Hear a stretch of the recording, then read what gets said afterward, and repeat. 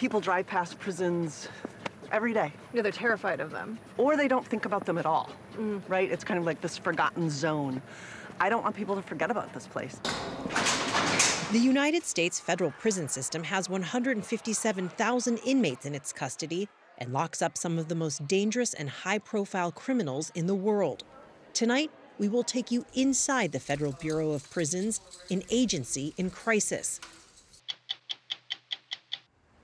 On the banks of the Rhone River by a tranquil city park sits the highly secure global headquarters of Interpol. 196 countries are members of Interpol and share important intelligence about worldwide criminal activity. But there are questions about why some of those countries are still part of its alliance.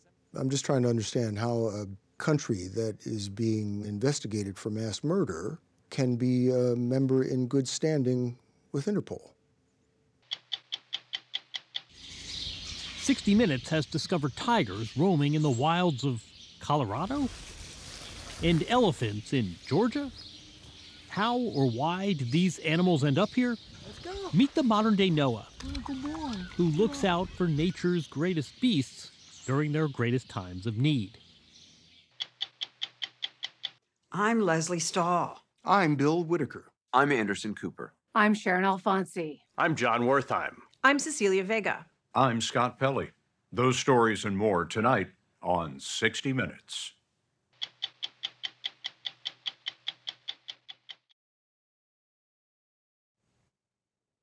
The United States federal prison system has 157,000 inmates in its custody and locks up some of the most dangerous and high-profile criminals in the world.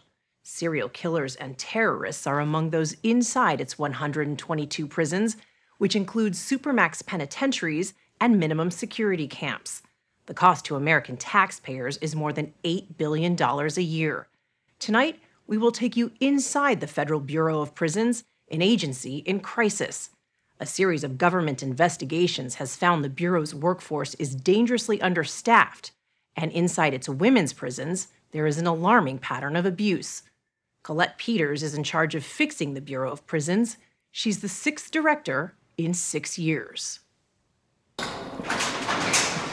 This is Aliceville, a low-security women's prison in rural Alabama where more than 1,400 inmates are serving time. People drive past prisons every day. Yeah, they're terrified of them. Or they don't think about them at all, right? It's kind of like this forgotten zone. I don't want people to forget about this place. Colette Peters became director of the Bureau of Prisons in August 2022.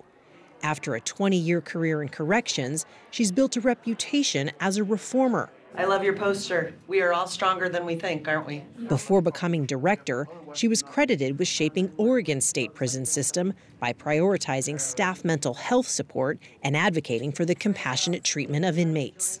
I have this very early memory in kindergarten where an individual came in with a pocket knife and was marched to the principal's office. And I just remember in that moment saying, I want to help him. Many people in your custody are there because of horrific crimes. Why do they deserve compassion? Because 95% of them are going to come back to our communities someday. And I want them to be productive, tax-paying citizens who no longer commit crimes. But the Bureau of Prisons is so inadequately staffed, it is struggling to fulfill its mission, rehabilitating inmates and keeping its prisons safe. Government watchdogs have documented disrepair in all of its institutions, requiring more than $2 billion in fixes. And employees rank the Bureau of Prisons the worst place to work in the federal government. It's very rare for the media to be allowed inside a federal prison. Why are we here? I truly believe in transparency. Are we perfect? No. Do we have issues we need to resolve? Absolutely. But I want people to see the good stuff. We toured Aliceville with Director Peters and saw where inmates live, learn new trades, and work. On this day, sewing sleeping bags for the military, a coveted job because it pays $1.15 an hour. You ladies are amazing, and when you leave here, you're going to be incredible. This ceremony is for inmates graduating from a faith-based program, preparing them for life on the outside. by connecting them with community leaders and teaching them life skills like anger management. But the reality is nearly half of federal inmates will end up back behind bars or arrested within 3 years of getting out. A lot of those faces in there who have so much promise and hope today could end up right back in here. Yeah, I think we have a lot of work to do to dial down that recidivism rate. We have to send fewer people to prison for shorter periods of time, and then when they're here, do things like this. You also have a major staffing issue, and people can't get these classes that they need. Staffing was a problem before the pandemic, and so those recruitment efforts and those retention efforts have gotten hard. How many correctional officers do you need on staff to get you out of this staffing crisis? So we hope to have that real number for you and the public very soon. That seems like a critical number. How was that not on your desk when you took this job on day one and still not there a year later? So the good news is this was a problem the Bureau was trying to solve before I got here, and we're in the process of solving it. Director Peters says she expects to have the number of officers needed by October, more than 2 years after taking office. But Shane Fawzy, the recently retired president of the Federal Prison Employees Union, says he knows what that number is now. We're short about 8,000 positions nationwide. How bad is it? It results in one of us losing our lives. And it's that bad. We can't continue at this course. By the union's count, the Bureau of Prisons is down about 40% of the correctional officers it needs. The less supervision you have, the more bad things happen. Misconduct increases, violence increases. And because there are not enough officers, the Bureau relies on other prison staff to step in. It's a controversial practice called augmentation. Teachers, nurses, doctors, food service people, the people that maintain facilities. They're doing what now? They're in a housing unit supervising offenders. Do they have training in that? They do, but I can tell you, I'm no better a plumber than they are a correctional officer. I can walk into a housing unit and tell you something's right or something's wrong. You develop that over years of experience. Let's break this down. We are talking about HVAC repairmen and accountants who are now guarding inmates. That doesn't sound safe. So it is. So they have the exact same training as the correctional officers. Now, what I will say is augmentation should only be used in the short term. We've used this now to solve a long-term retention and recruitment problem, and that isn't right. On this point, the union and management agree. Prison staff, like teachers and doctors, need to be able to do their jobs so that inmates don't lose access to critical services and programs. Their buzz phrase is everybody's a correctional officer first. That sounds good on paper, but if you take the teacher out of the classroom and nobody's teaching the offender the skills to go back out to society, we're just back to warehousing people. While we walked the halls of Aliceville, classrooms were packed, but several inmates told us that much of what we saw on our tour was staged. Am I getting a real look at what life is like in here today? Absolutely not. No, definitely not. The staff is very disrespectful here. Even though we made mistakes, when we're out here, we're not treated with respect. You feel safe here? Sometimes. I mean, prison is prison. You feel what I'm saying? Tell me about staffing. They're short-staffed all the time. There's times where you don't know if you're going to be able to go outside because somebody didn't come to work. And if you were to speak up about some of these issues that you're telling me about, what would happen? You're going to the SHU. The SHU, short for Special Housing Unit, is the jail inside a prison, where inmates are segregated from the general population and seldom let outside of their cells. Make you nervous to talk to me right now? A little bit. The director is coming today. What does she need to know about Aliceville? Fix it. We need more education, more like opportunity to grow and rehabilitate, because we don't have that here. I've talked to a handful of inmates here today, and they say, look, you're getting a cleaned up version of what life is really like. I've been doing this work for a long time, so I can see when things have been swept under the rug, if you will. I'm not naive. And when anybody comes to your house, you clean it up. Of all the issues plaguing the Bureau of Prisons, perhaps none is more disturbing than the rampant sexual abuse of female inmates by the male officers who are supposed to protect them. Women are housed in nearly a quarter of federal prisons, and a 2022 Senate investigation found that Bureau staff have sexually abused female prisoners in at least 2/3 of those facilities over the past decade. Aliceville is no exception.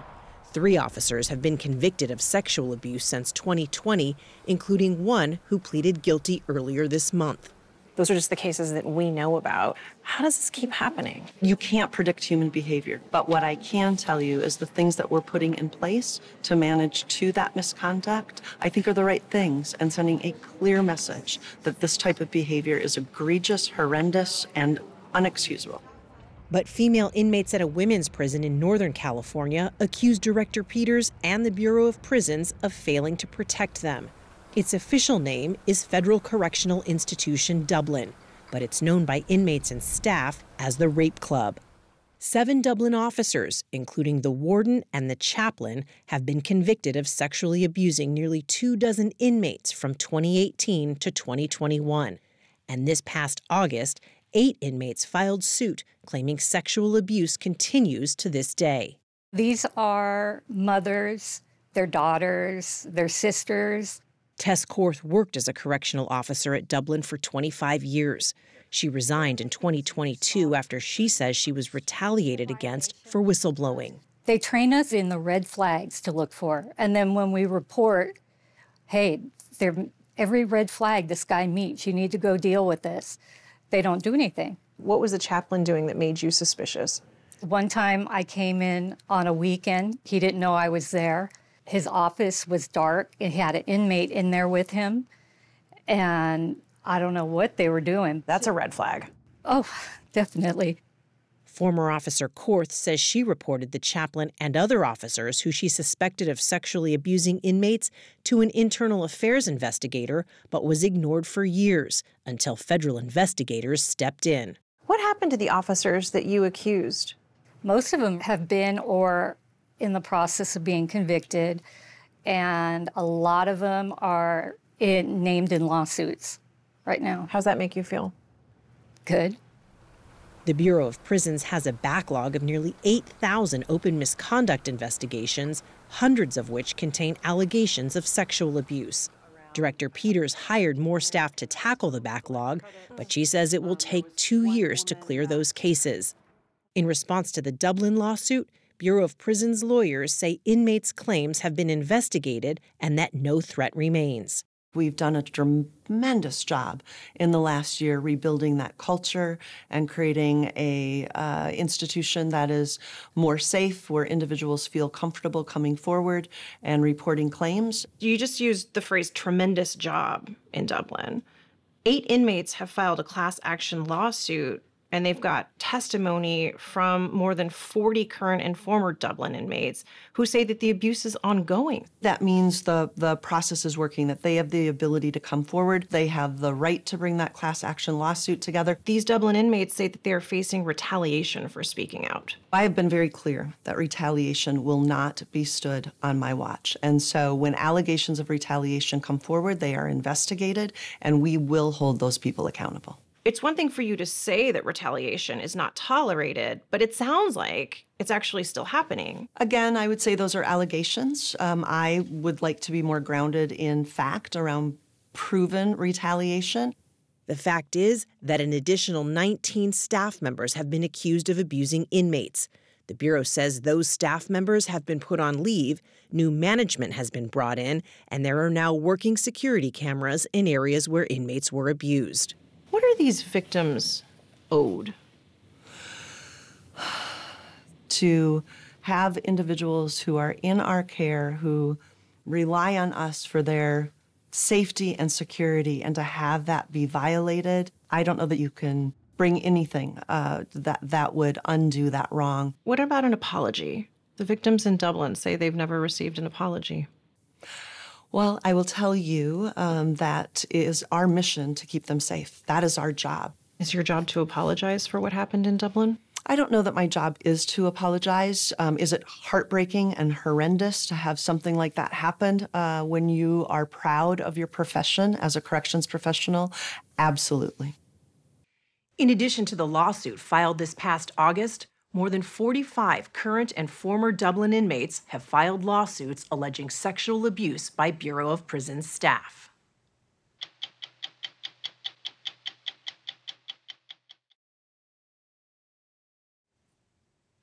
If you're a fan of crime novels and movies, you've probably heard of Interpol. The International Police Organization was started 100 years ago when 20 countries, including the U.S., came together to fight international crime. Today, it has 196 members, connecting the New York Police Department, Scotland Yard, police in Moscow, Mumbai, Manila. But for all its good work, Interpol has been accused of doing the dirty work of some of its more repressive members. Russia, for one, has used Interpol to track down people who have run afoul of President Vladimir Putin. We visited Interpol in Lyon, France last fall and found an institution trying to navigate the treacherous path between policing and politics. On the banks of the Rhone River by a tranquil city park sits the highly secure global headquarters of Interpol. For the past decade, it's been led by Jürgen Stock, a former vice president of the German Federal Police. The purpose of Interpol is still the same, connecting police for a safer world. As Interpol's Secretary General, Stock manages operations in Lyon and regional offices on 5 continents. 900 employees work at the Lyon headquarters. Many are police officers on loan from member countries chosen for their expertise. They don't carry guns or make arrests, but rather collect and share information with law enforcement agencies around the globe.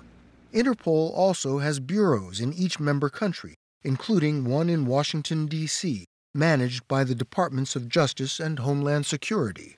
So what is the main mission of Interpol? I would describe it as an information broker. We invite member countries to share information, we do analysis, we enrich the information, so Interpol's information is leading to arrests of high-level criminals, murderers, drug traffickers, those who are abusing children all around the world. Every single day that happens. Last year, Interpol coordinated a crackdown on human trafficking and prostitution, Operation Global Chain, that led to 212 arrests in 22 countries and the release of more than 1,400 victims forced into criminality. It's been going after one of the world's most powerful crime organizations, Italy-based 'Ndrangheta. Thanks to Interpol, the second most wanted man in Italy, Rocco Morabito, was arrested in Brazil after 23 years on the run.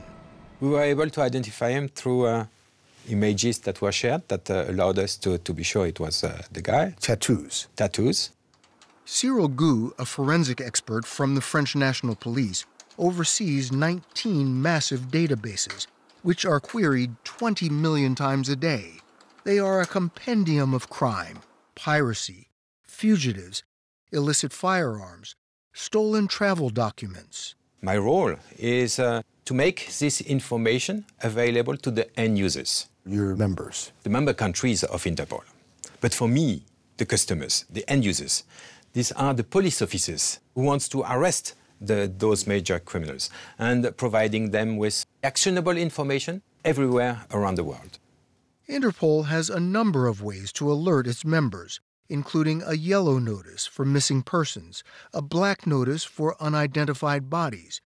Perhaps most important, the red notice, a closely guarded list of 74,000 of the world's most wanted fugitives, with the suspect's name, picture, fingerprints, details of the alleged crime, and the country seeking the arrest. The red notice is not an international arrest warrant. That is also very often misunderstood. How would you describe it? It seems like it's a digital wanted poster. Yes. It's an alert that we are disseminating that somebody is wanted by a member country. Each notice is vetted by a task force Secretary General Stock created to make sure it doesn't violate rules forbidding the use of Interpol for political, religious, or racial persecution. But the vetting is not foolproof. Some of Interpol's more repressive members take advantage of red notices, using fabricated charges to locate, detain, and extradite people they want to get their hands on, like political dissidents or innocent people who've merely displeased powerful officials. Like any information sharing system, the information that you get out is only as good as the information that you put in.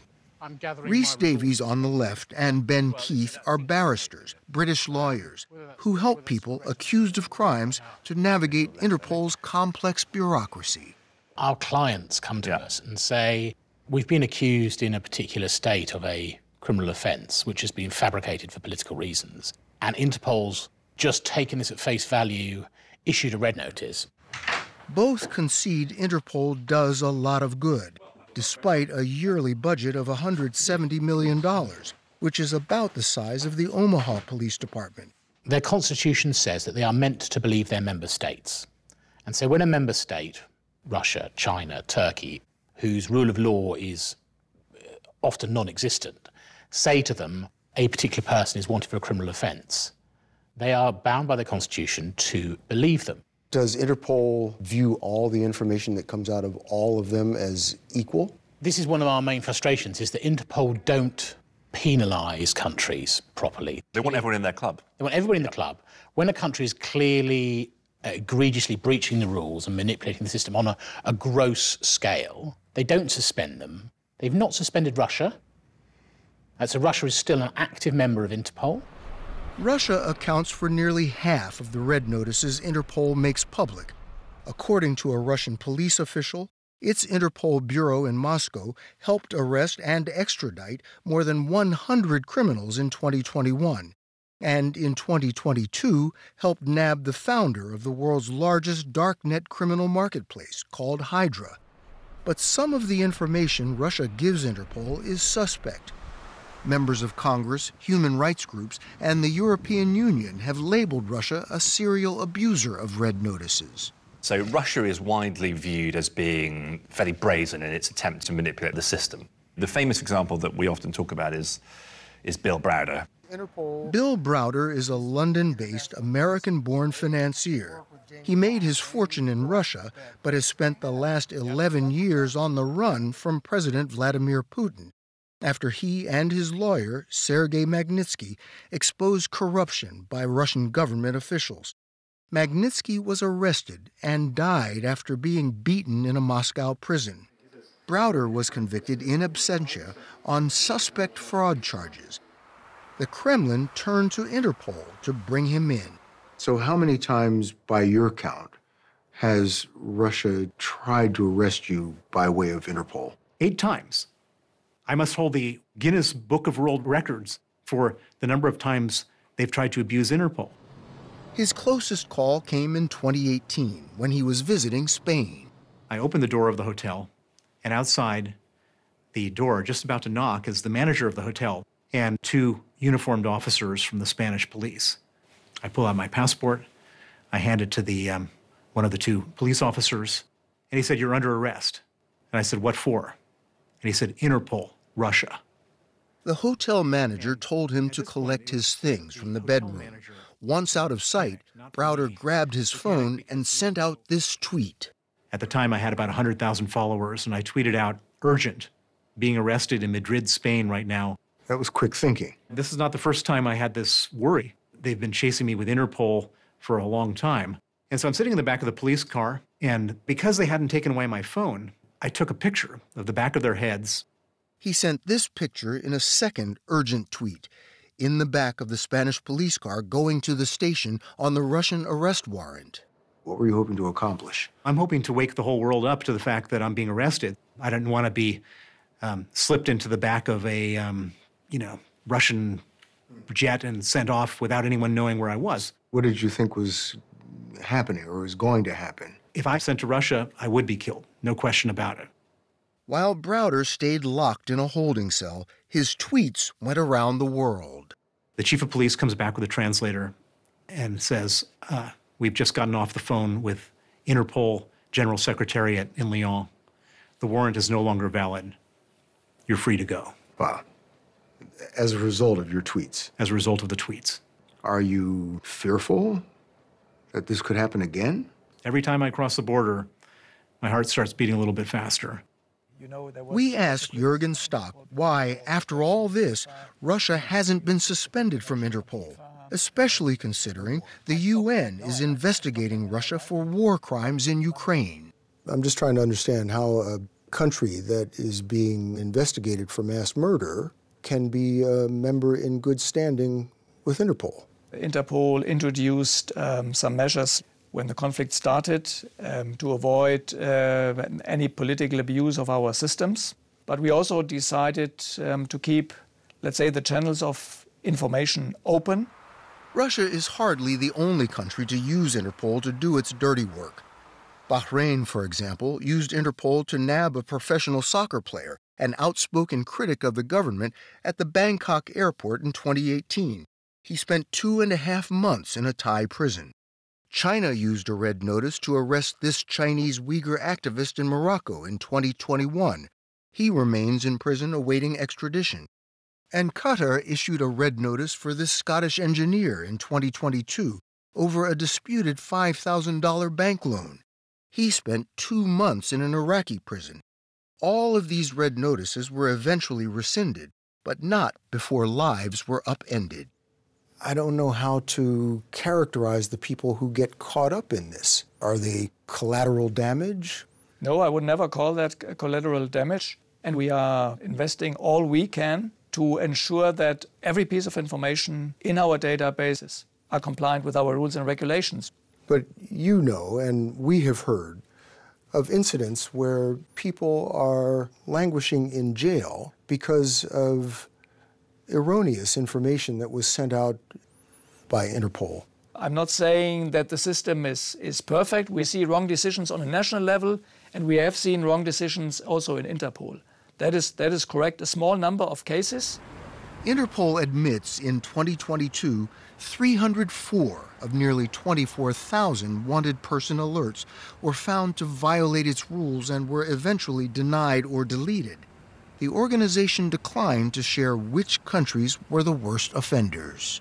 There are well-documented cases against Russia, China, Turkey, United Arab Emirates for repeatedly abusing the Interpol notices. Why not name and shame these countries? Because we believe this is not in the interest of international police cooperation. You need to have a platform where information is being collected from different parts of the world where criminal groups are operating. We want to provide a channel even between states that have diplomatic difficulties or even are in conflict. Our decision is not to police a member country in terms of their human rights agenda. That's not our role as a technical police organization. That's not justice, though. It's not justice. We get it right most of the time. British barristers Rhys Davies and Ben Keith say if Interpol is to survive another 100 years, it must learn to police itself. We're concerned about the rule of law and human rights, and Interpol are concerned about trying to catch people who are allegedly criminals. A load of innocent people get caught up in the middle. It feels a bit like that's the sort of price they're prepared to pay for catching the bad guys. And we think that the price that is paid is far too high.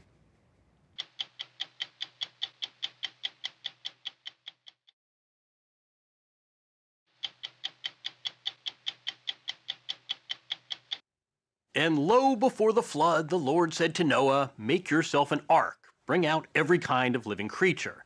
That was the Old Testament. But what happens today when disaster threatens animals?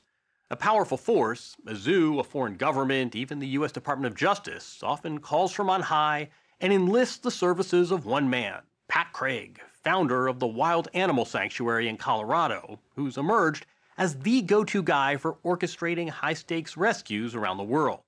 Last spring, we accompanied this modern-day Noah to a zoo in Puerto Rico for his most ambitious mission yet. These lions were once literally the pride of Puerto Rico, housed at the Dr. Juan A. Rivera Zoo in the coastal town of Mayaguez, the only zoo on the island. But after years of decline, mismanagement, and neglect, this was the tableau that greeted Pat Craig and his wife Monica when they arrived here from Colorado. What was your impression when you got to the zoo for the first time? The animals were very, very sad looking, and some of them were very, very sick. I felt physically and emotionally overwhelmed. And even while we were there, animals died almost on a weekly basis. Correct. So that felt even worse because we're present, and yet we were there too late. Over the course of a decade, the U.S. Department of Agriculture cited the zoo 24 times for substandard conditions and animal mistreatment. After Hurricanes Irma and Maria ravaged the island, the zoo closed to the public in 2018. For the more than 300 winged, scaled, and four-legged residents still captive, the situation turned from bad to downright desperate. We saw a zebra that had a horrible wound on her leg and her tail, and she couldn't stand up. We saw a pig that had a skin condition. Her skin was just falling apart. A mountain lion's untreated cancer had been allowed to spread all over its body. Seeing the mountain lion suffering the way that he was, that broke my heart. And not being able to, Yeah, help him. Yeah. It was just so evident that this facility was way beyond repair. The U.S. Department of Justice, which enforces federal animal welfare laws in the states and Puerto Rico, agreed, and in February staged an extraordinary intervention, sending a battalion of agents to the zoo to evacuate every single species to permanent homes on the mainland. To lead this mission, to captain this ark, as it were, the DOJ tapped wild animal sanctuary founder Pat Craig. We were there in April to witness the operation. Equal parts military-style logistics and battlefield extraction. Among the targets, 7 lions sweltering in a concrete bunker. And they never hooked up the power after the hurricane. They never hooked up the power to the zoo. Never. Wait. There's a zoo that's functioning with animals there, and there's no power? There's no electricity. And then if you look at the pictures from the inside of their building, you know, it's the old steel bars, just like jail cells all in a row. When it came time to coax the cats out of their cages, Craig entered the lion's den. I gather the lions weren't necessarily happy to see you and go with you. What happened? They're definitely defensive because they don't know who we are and what we're doing and why. And so we show up and we're like, believe me, you got to trust me. We're trying to help you here. The sweet-talking didn't work. So they deployed Plan B, sedation. Hard to watch, but accepted practice when rescuing uncooperative carnivores. Over the course of 5 months, Craig and his team of 20 used patience, prodding, pursuit, and grape jelly to lure each animal into its custom-built crate. A camel, a kangaroo, a rhinoceros, these stubborn hippos. Monica Craig, a native Spanish speaker, had hoped to coordinate with the local staff. But the team from Colorado mostly had to go it alone. She says the zookeepers in Puerto Rico often refuse to help. We tried many days to communicate with them and trying to tell them, hey, we're not bad people. We're just trying to do what we're supposed to be doing for these animals and give them a better home. What was the response to that? They were upset. They were like, no, I don't think that's right. The animals belong here. It was a sentiment shared by many in the community, and at times resistance curdled into outright sabotage. The rescue team had nearly wrangled Mundi, once a star attraction, into her transport crate when suddenly, out of nowhere, this elephant just flies up, tears out of there, starts running around. What do you think happened? Well, I think somebody shot her with a BB gun, if you ask me. And hit her in the rear end? Hit her in the rear end just to make her hate that crate. Yep. Now she thinks that crate did something to her. we reached out to Puerto Rico's Department of Natural and Environmental Resources, which is responsible for the zoo. In a statement, it said the animals were provided with comprehensive care and denied there was any neglect, blaming problems at the zoo on hurricane damage, limited resources, and aging animals. Once the transport was finally ready, a police escort to the airport. Then the animals were loaded, one by one, onto charter flights bound for new homes Craig had arranged at sanctuaries across the U.S. How do you ferry to safety an 8,000-pound elephant like Mundi? On a 747 cargo jet, of course. Departure brought a sigh of relief. When she took off, I cried because I said, thank you, God. She's in, it's over. She's out of here. There's no question about it anymore. Pat and Monica Craig took as many of the rescues as they could back to their 1,200-acre facility. A vast menagerie roams the grassy enclosures on the high plains of eastern Colorado. Each of the 700-plus animals here came with a sad backstory, wagging their own tales of woe, as it were. Tigers kept in garages as pets. lions saved from a zoo in war-torn Ukraine, bears abused at a Korean medical facility. Now 64, Craig got the idea for the place as a teenager in the 1970s, when a friend who worked at a zoo gave him a tour behind the scenes. There were all these animals, lions and tigers, that were in small cages, and he said, these will be euthanized. And I thought, wow, this is crazy, you know. These are healthy, they're not old, they're not sick. Craig decided right then and there to open his own sanctuary on his parents' small Colorado farm. With few regulations to guide him, he built the animal enclosures himself and scoured biology books for pointers. Did you have any experience with lions and tigers? No, none. Did you have a degree in zoology? No, I was just starting college back then. It was going to be a business degree. And he quickly learned that lions and tigers are no house cats. In the early years, I was in the hospital more times than you could count. It was like, okay, don't do that again. And, you know, it's just so all those years of making mistakes and not getting killed. What specifically does a mistake look like? Pretty bad. I've had my left arm almost completely torn off. I've had bit through the chest and collapsed lungs. The animals Craig can handle, but on his missions to hostile environments around the world, it's the people he often needs extra help managing. Heavily armed federal marshals accompanied Craig when the Department of Justice dispatched him to retrieve maltreated big cats that had been kept by the notorious Tiger King, Joe Exotic, the unlikely Netflix sensation, and his associates. These two were among the 141 animals Craig liberated and brought back here. What kind of conditions was Joe Exotic keeping these guys in Oklahoma? Well, you know, it was just all these really small cages that were just in, you know, line after line, because it was a gigantic breeding operation primarily. Let's go. The rescue missions and the sanctuary operate on an annual budget of $34 million. Funding comes mostly from private donations. When animals arrive here, this is often their first stop, designed to minimize shock by mimicking the conditions they came from. Here, they're evaluated and given a treatment plan, whether it's medication or emergency surgery. Craig and staff veterinarian Dr. Michaela Vetters introduced us to Chad and Malawi, both rescued from Puerto Rico. How confident do we feel about our locks here?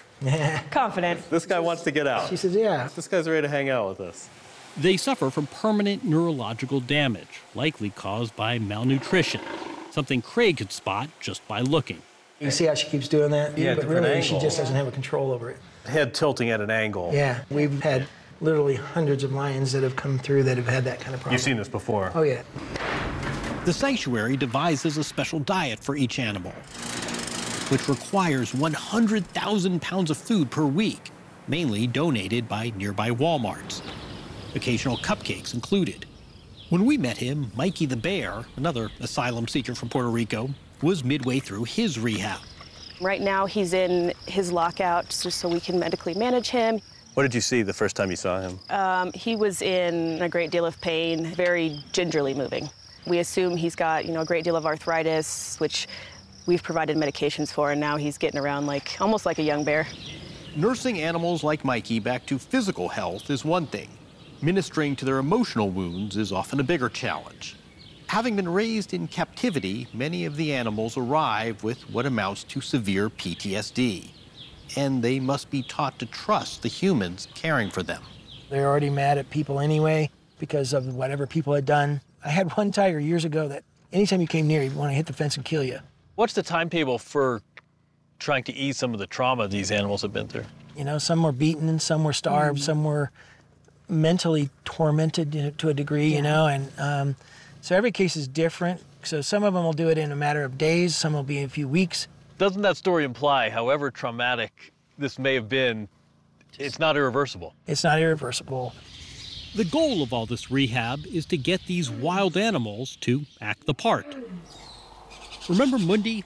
At the zoo, she had zero contact with other elephants for more than 30 years. We accompanied Craig on a visit to a refuge in Georgia where he placed Mundi under the care of conservationist Carol Buckley. This marked the first time Craig and the elephant had seen each other since Puerto Rico. What do you notice? Well, first thing, she just looks so much healthier, and just her demeanor is so much calmer and nicer. Every day when I would go see her in the zoo, I just, God, it just hurt. And then now to see this is just amazing, just truly amazing. Hey, pretty lady. Buckley provides the care and feeding, but happily admits Mundi's real mentors are the other elephants here. You're just the innkeeper. That's You're just right. the chef. Hey, I just open and close doors and make sure the waters are running, you know. And the other elephant knows what they need to learn, and they're instructing them. It's fantastic. It is exactly the same as what happens in the wild. That's the same principle Craig employs at his sanctuary. And after 2 months of rehab, the lions from Puerto Rico were ready to enter their permanent habitat. All right, Robert's going to open the door. We were on hand for the release. No one quite knew what to expect, not least the lions. You can go, yeah. The first was reticent. But one by one, This must just be literally life-changing. they started to venture out, enclosed for their safety, and ours, but otherwise in a vast ocean of green. These guys have been in captivity their whole lives. This is the first. Yeah, this will be the first time ever that they've been able to either run or live in a big space like this, even have deep grass. Makes you feel good? Yeah, absolutely. This is why we do this. There were a few scuffles, but for Pat Craig, that's exactly what he'd hoped for.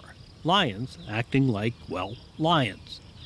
The animals come to this sanctuary from all over the world, but in this unlikely setting, here silhouetted by the Rockies in eastern Colorado, they find more than just sanctuary. They finally find a home.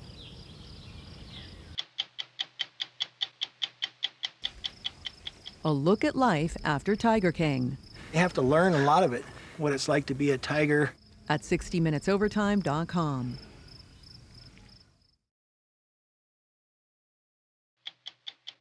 The last minute of 60 Minutes is sponsored by United Healthcare. There for what matters. Next Sunday on 60 Minutes, as America gears up for the Super Bowl on February 11th, John Wertheim investigates the growing and often addictive hold online sports betting has on young men. People who aren't familiar might think of the typical gambling addict as, the middle-aged guy and a windbreaker who's betting his retirement savings. It's more prominent in the younger generation, I think, than ever. The sports books and the commercials and the leagues themselves are making it look so cool to gamble and risk your money.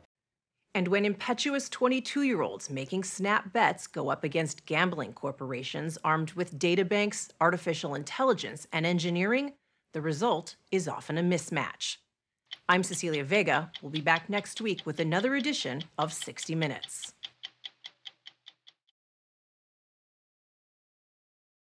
Your road to the Grammy starts right here tomorrow on CBS Mornings.